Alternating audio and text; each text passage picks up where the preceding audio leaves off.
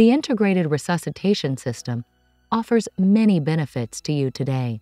Let's cover a refresher on how to safely use this option.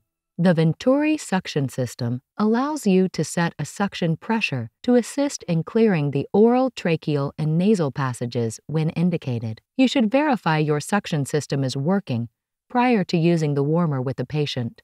Remember to turn off suction when not in use.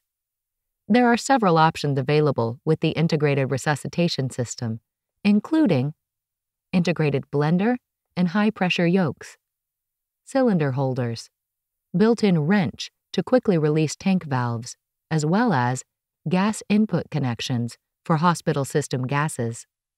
Connections for both hospital central gas system and separate gas cylinders are available, so you have the option of another source in case one fails or is running low.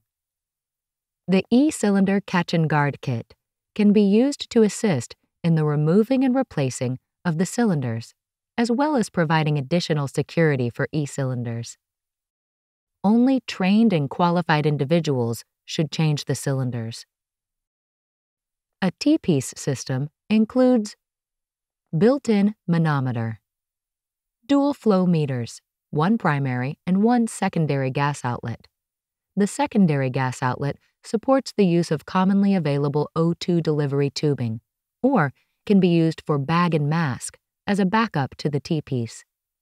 T-piece gas outlet, PIP control knob, air and oxygen tank gauges.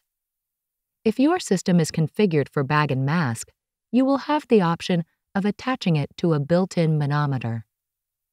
If either the bag and mask or T-piece resuscitation system is configured without the optional blender, your system will not have the tank gauges or the blender control knob to regulate the FiO2.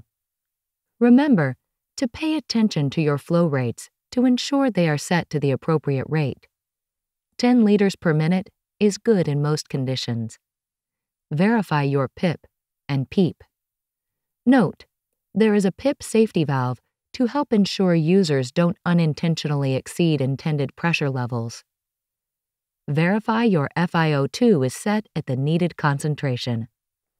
If you need additional information, see the user's manual for more instructions on how to check your pressures.